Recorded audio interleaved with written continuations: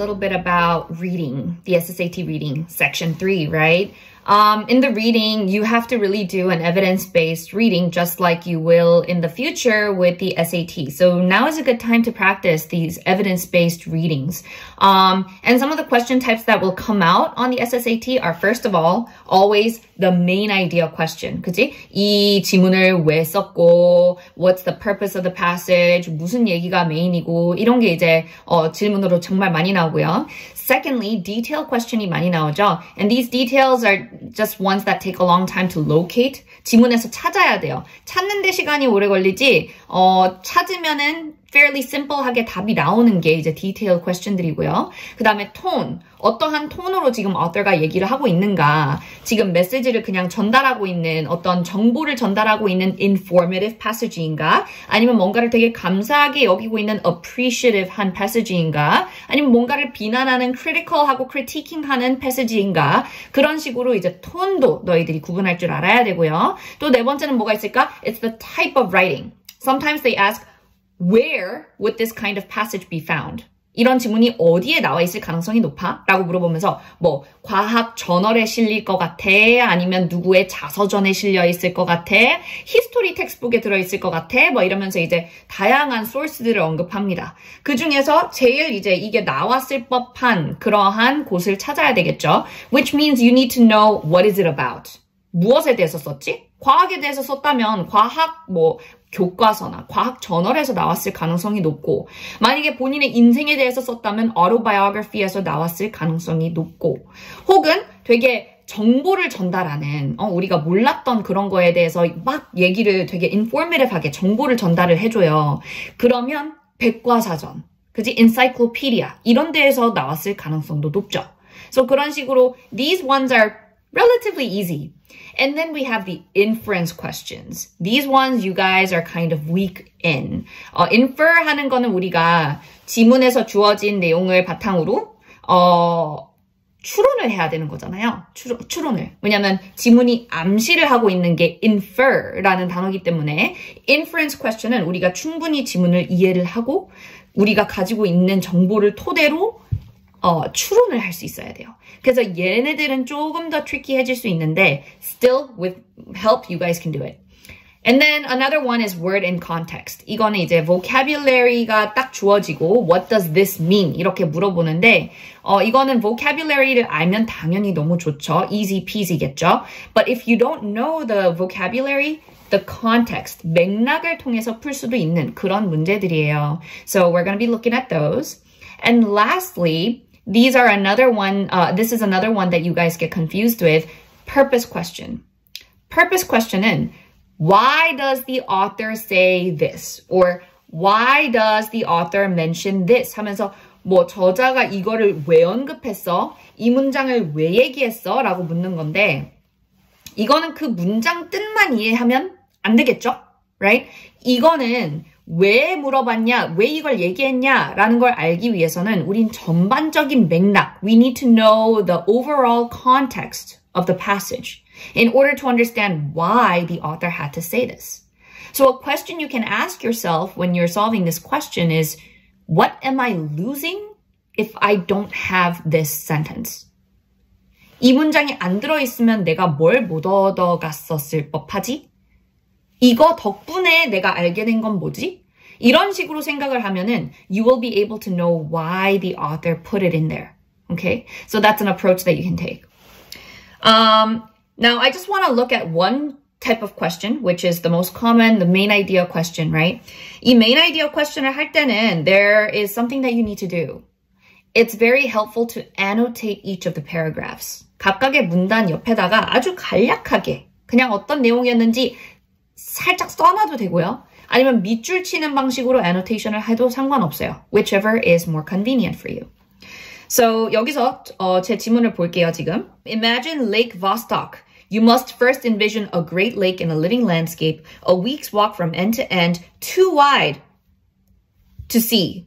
Now simplify, 단순화시켜라. Erase the surrounding woods and fields.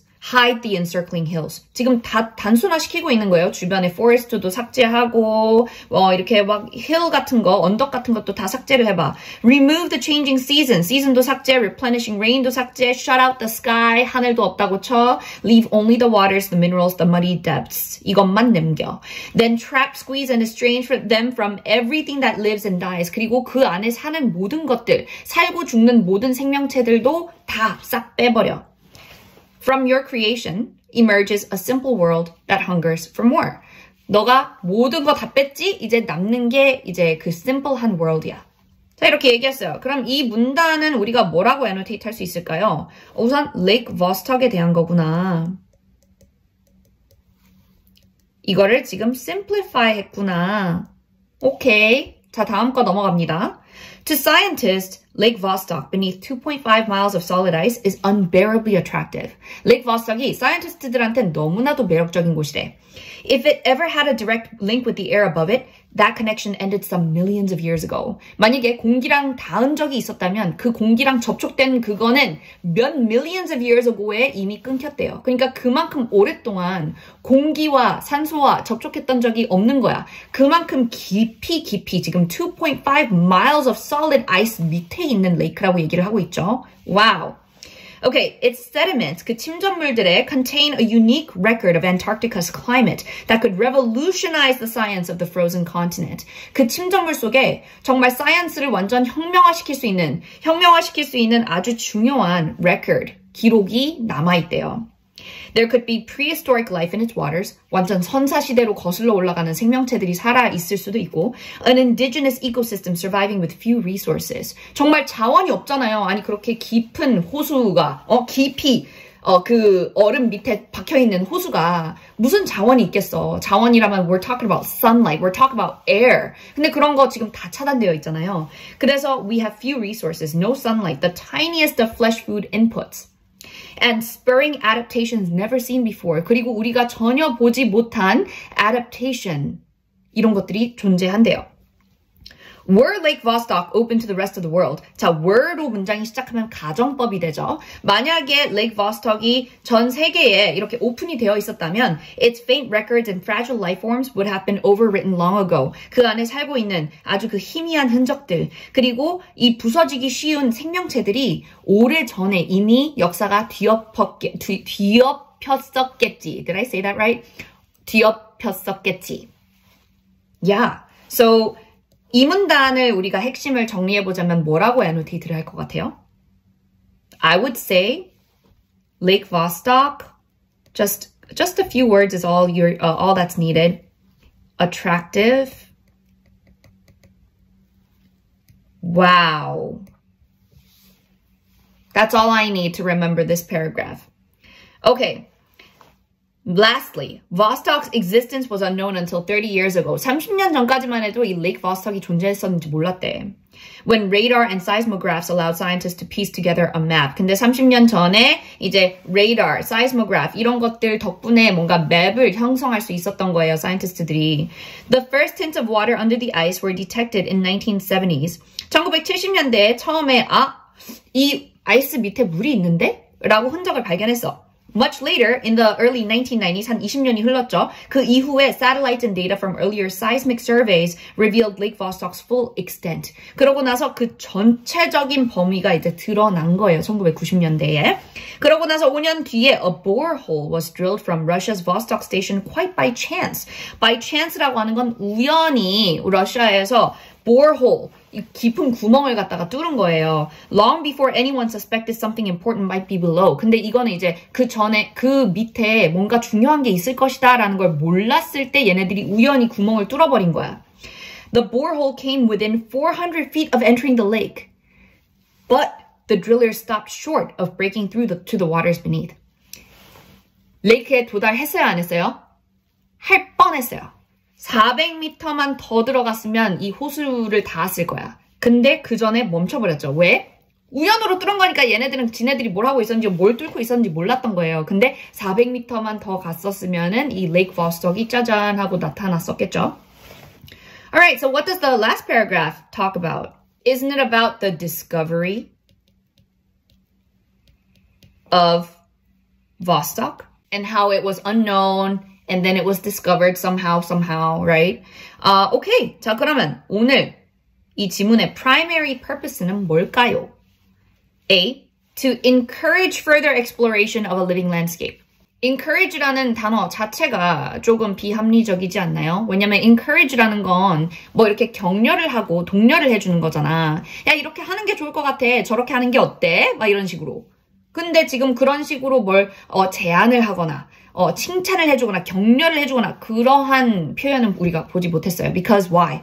This is an informative passage. 그래서 뭘 encourage 해주려는 거 아니에요. 네. B는 discuss the fragility of an Antarctic lake as a simple world.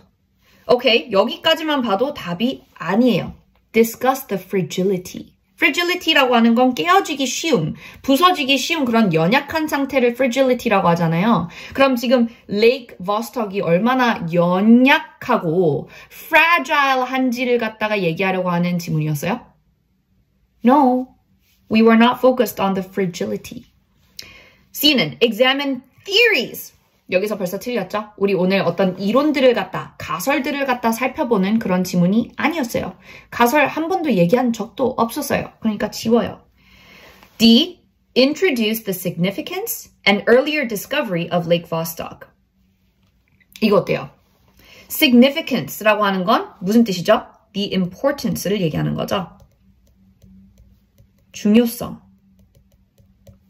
Significance also means like 중요성인데 어떤 implication, 어떤 결과를 가지고 어떤 영향을 주는 중요성을 갖다가 significance라고 해요.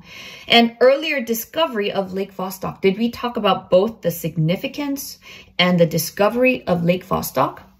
Yes, we did. Where did we talk about the significance of the lake? 여기 두 번째 문단에서 특히나 이 Lake Vostok의 significance because it has all the prehistoric life forms.